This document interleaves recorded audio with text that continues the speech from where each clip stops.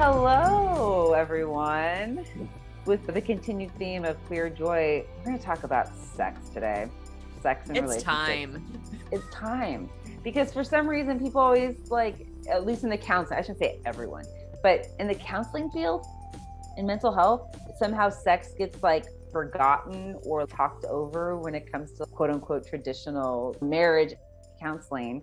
And so we want to have that totally included. Absolutely. I find so much stigma and shame, even with the clients who come to us that I get to work with, every time that they've mentioned sex before, it's kind of been just disregarded. And so we want to open that up. This is an important part of being human and certainly can be an important part of relationships as well. So before we get started on that topic, why don't we do a quick introduction? We will continue to introduce ourselves at the beginning of the show, especially when we have guests on. For now, we'll just do our quick intros.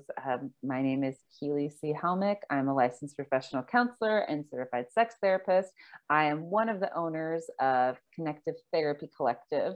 I am a white, genderqueer, queer sex therapist, somewhat middle class, able-bodied, all the things. And I am just so excited. I love talking about sex and relationships. And so to get to today, talk about sex and relationships. Awesome.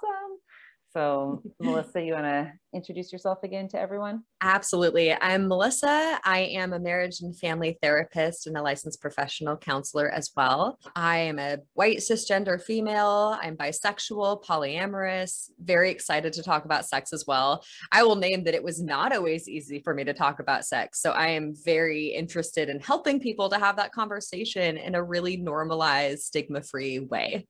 Yeah, for sure. We always talk about this idea of queer joy and how we connect queer joy and sexual pleasure, but also looking at through the lens of sexual health and how it relates to when we're looking at how we learn about sex, what we know about sex, how we experience sex as both folks who are cis and folks that are trans, folks that are non-binary, and folks that are straight versus being queer or pansexual or bisexual. So kind of looking at how sex changes. And then I've been really keen on, exploring more how in the relationship dynamic, how gender roles and how gender really interplays in sexual experiences.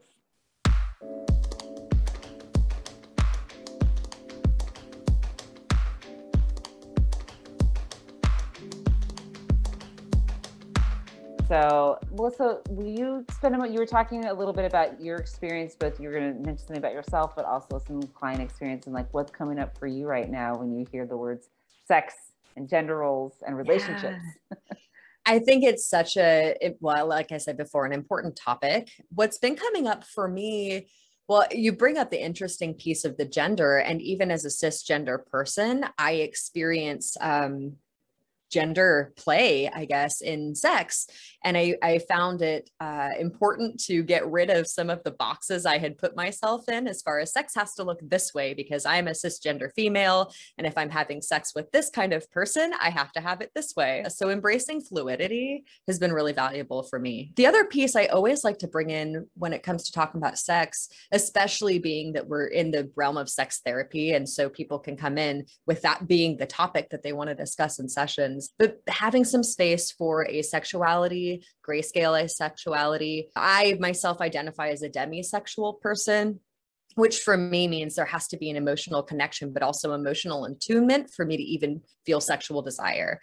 And I like to bring that in because as we're going to talk about queer joy and hopefully what's working in sex, for some folks, sex is not the most important part of connection. And I really want to honor that as that's okay. That is also working. That's not something broken to be fixed.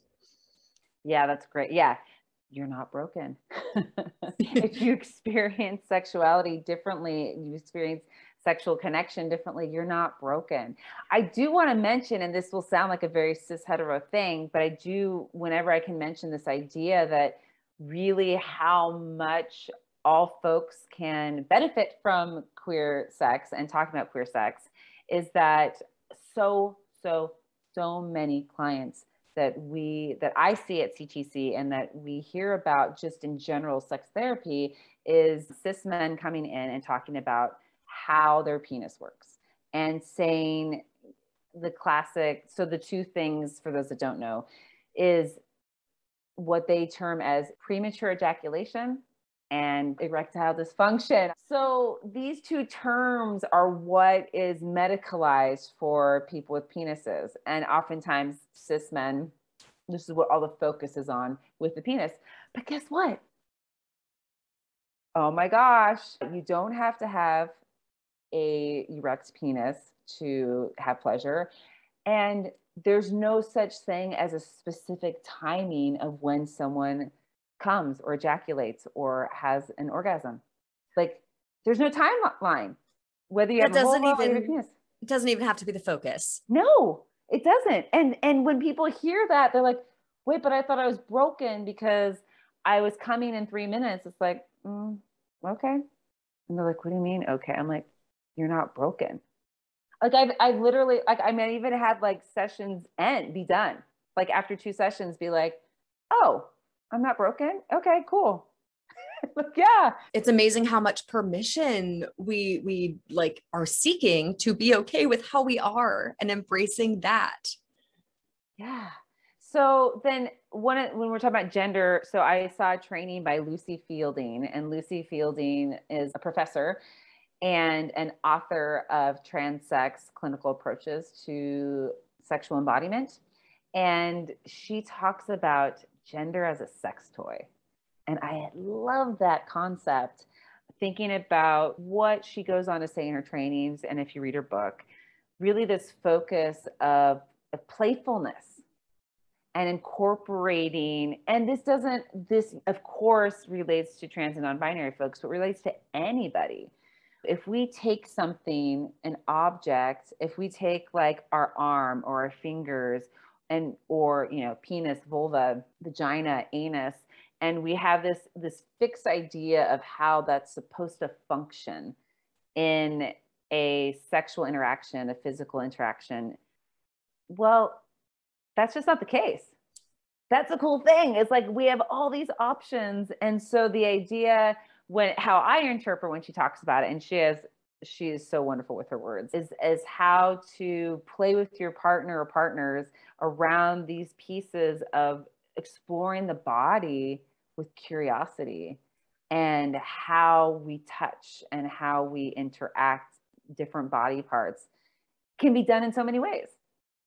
I love that. It reminds me of the beginner's mind concept for mindfulness, and thinking about if you can approach every sexual interaction, whether you're solo or with a partner, as if this is your first time. Think about what you might be doing differently, how you might, be treating yourself differently, maybe even judging yourself differently versus, I don't know about you, but for me, after a while, if there's not that playfulness or curiosity, it can really become by rote. And then it's just like this scheduled chore with a very like scripted beginning, middle, and end. And like, that's just boring for me. It's not exciting. It's not. Well, and so, yeah, when we say like what's working relationship or when sex is working, these are kind of the things that we hear when things start working again, or that we understand to know when things are working. And when you said the chore thing, I was also, like the idea of like pleasure. And as Emily Nagoski says, pleasure is the measure, and how we find that pleasure is an exploration, and it's changing. Just like gender is fluid, sexuality is fluid, the way that we use our bodies and what feels pleasurable to our bodies changes. It changes throughout our lifespan. It changes depending on different partners. Like I often hear people talking about how they, and with one partner, they're a total like power top. With another partner, they're a switch. With one partner, a podcaster I love to listen to, Having Gay Sex, she talks about how she says on her podcast, so I mean, it's public knowledge, but she'll talk about how she only enjoys penetration usually in a relationship, kind of almost like a demisexual sexual act, like its own subcategory. Like but I think that's the thing. And I've never heard that before. I just thought of this connecting with what you were saying, Melissa. It's like, oh, there's certain sexual acts or certain sexual situations that some folks only want done or only have, it only is pleasurable and consensual when done with, when there's a certain emotional connection, or sometimes it's in the context of a relationship or with a monogamous partner. And like you said, this can change over time.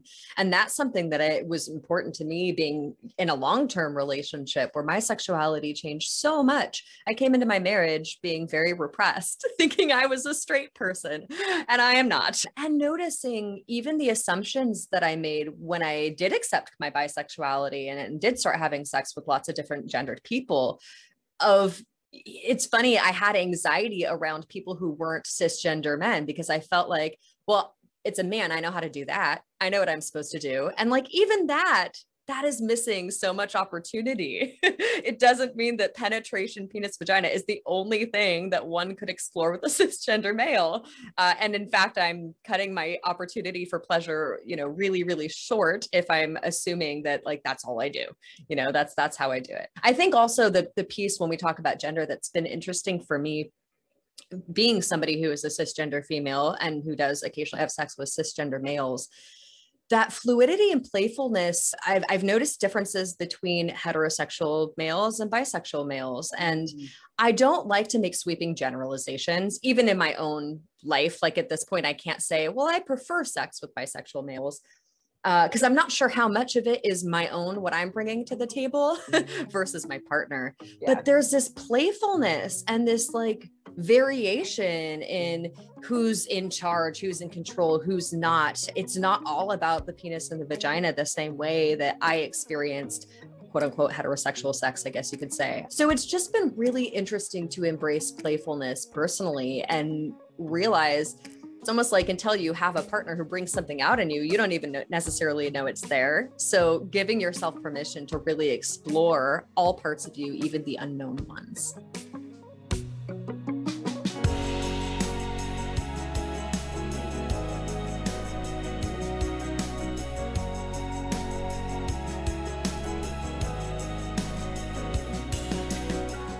And so it's like, how do we all incorporate this more? Because this is, if we're looking at joy and looking at pleasure and feeling good, this is where we're getting at. And so like, what are the blocks, or why are we just not all having this like great sex? Or why do we get in these situations where we're like, oh, I don't feel like having sex. And I think, I mean, the point of this episode isn't to go too far into the mechanics of it, but I do want to mention for those that are listening and who have been under a rock and haven't heard of Come As You Are and Emily Nagoski, looking, there's this piece where she really talks about brakes and acceleration and looking at our brakes. And gender can be a brake. Gender shifting, gender fluidity. Because the other side of this is I hear so often as people are transitioning, they'll ask their partner, they're just if they're with somebody, if they're partnered with somebody, they'll be like, oh, well, if I am, start taking T, or if I start taking E, or if I have, chest, reconstruction surgery, any kind of gender affirming things shifting with my body, are you still going to be attracted to me? And it's like, and honest, what happens is like many people say no. Yeah. And so then it's beautiful for us to talk about like, oh yeah, gender is a sex toy.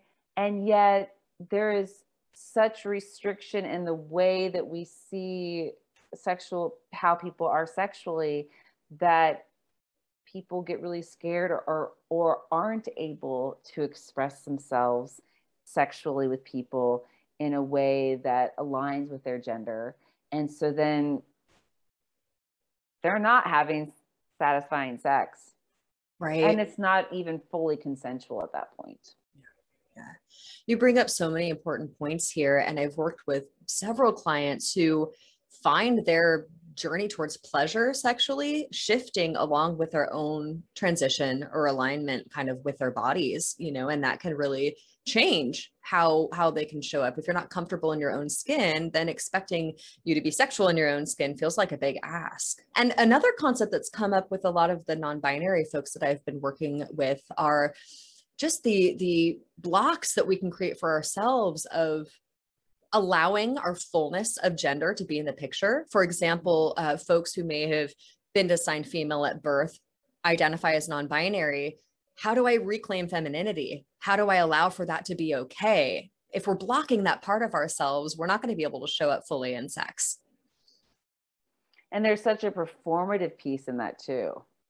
Like if we have a certain body and we have been taught through media, through everything, this is what this body is supposed to do in sexual situations.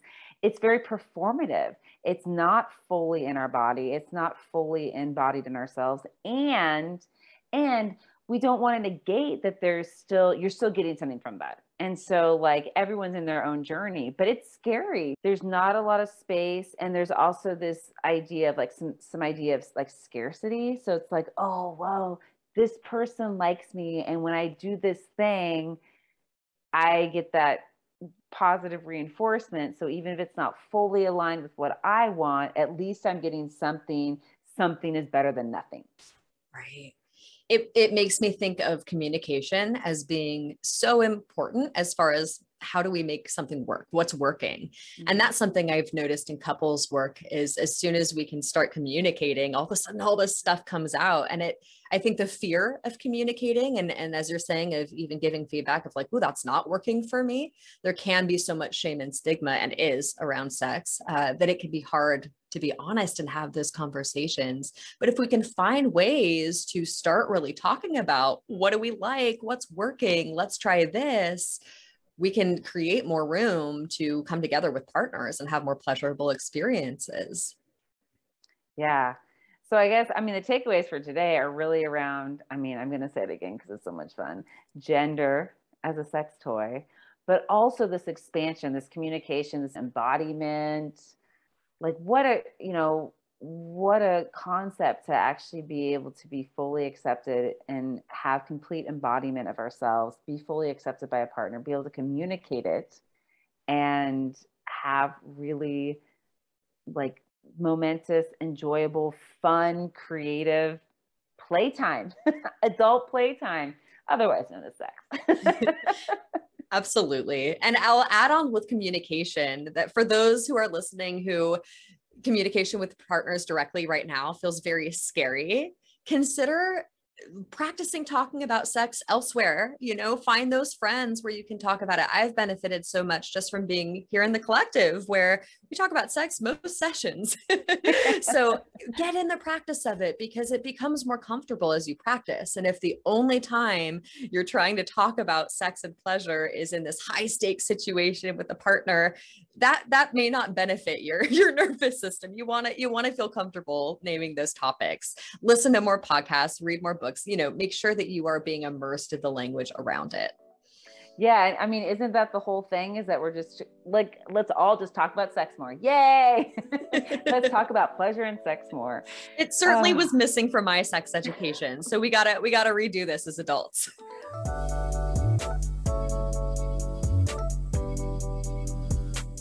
So to end today, each episode, we talk about the queer joy that we have experienced this past week. And so I'm curious, do you want to start, Melissa? What was your queer joy of the week? I always get to these days of recording and go, oh gosh, do I have any joy? And then I find it. So I'm glad we have this tradition. I'm in a spiritual group right now. And we had a meeting over the last weekend. We're preparing at the time we're recording, we're preparing for the autumn equinox here and going into the dark season. And we're talking a lot about shadow work. And we were asked to contribute a piece of like, what's part of your shadow? And it was such a wonderful reflection for me because when I was first introduced to shadow work, which was when I started grad school to become a therapist, so much of my shame, which I was exploring at that time through artwork primarily, came back to sexuality and then culminated in my coming out as bisexual. So years later, to be able to hear this word shadow work and be asked to contribute and realize, well, I can't say it's my bisexuality because I feel great about that now. That's integrated.